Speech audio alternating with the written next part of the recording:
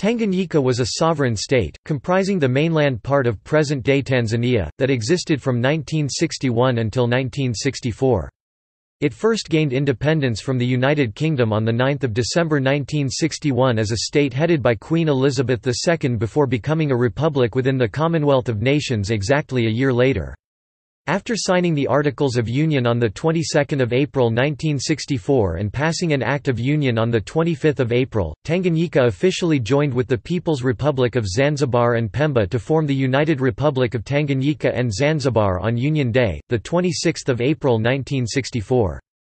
The new state changed its name to the United Republic of Tanzania within a year.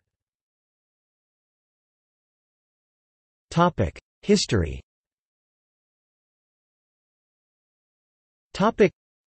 Tanganyika originally consisted of the Tanganyika Territory, the British share of German East Africa, which the British took under a League of Nations mandate in 1922, and which was later transformed into a United Nations Trust territory after World War II.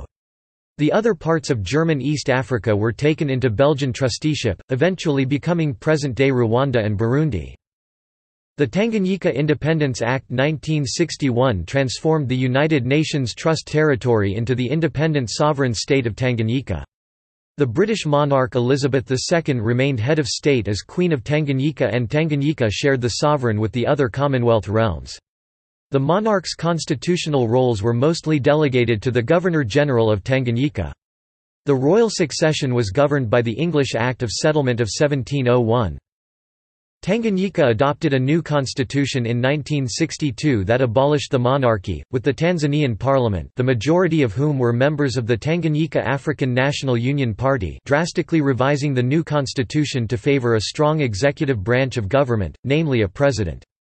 Tanganyika then became a republic within the Commonwealth, with Julius Nyerere as president of Tanganyika. After the union of Zanzibar and Tanganyika, an interim constitution amended from the 1962 constitution became the governing document. Although meant to be temporary, the constitutions remained effective until 1977. The unification of Tanganyika and Zanzibar in 1964 followed Nyerere's principle of ujamaa, which entailed a strong territorial nationalism.